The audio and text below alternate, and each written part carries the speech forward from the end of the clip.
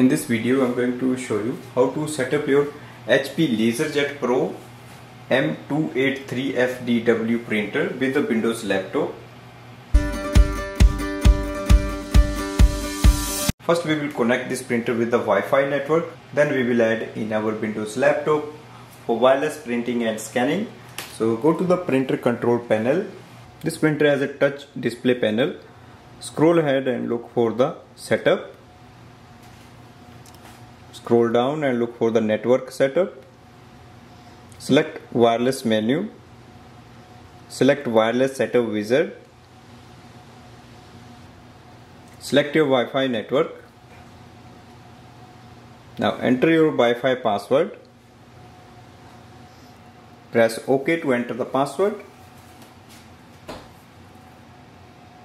Printer is connected with the Wi-Fi network. Press OK. Next step is to add this printer in your Windows laptop. You can use it with Windows XP, Windows Vista, Windows 7, 8, 10 and 11. You have to download the HP Smart app.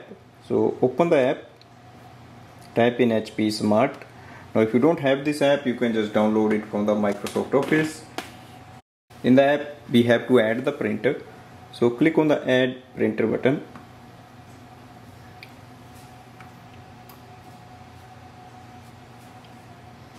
Now select HP LaserJet printer.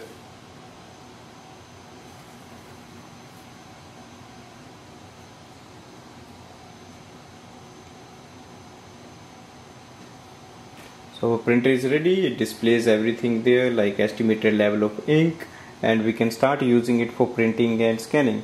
For example, to print anything, you can just open any document.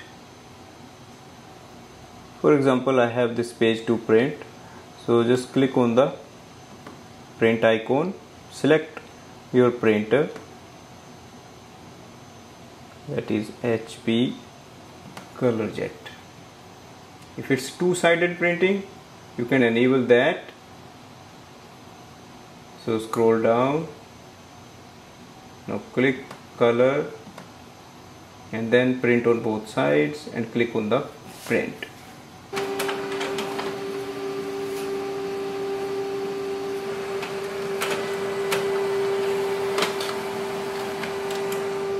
Let's see the print result. So that is here. So print quality is good. This way we can do the setup of this printer with the Windows laptop. Thanks for watching.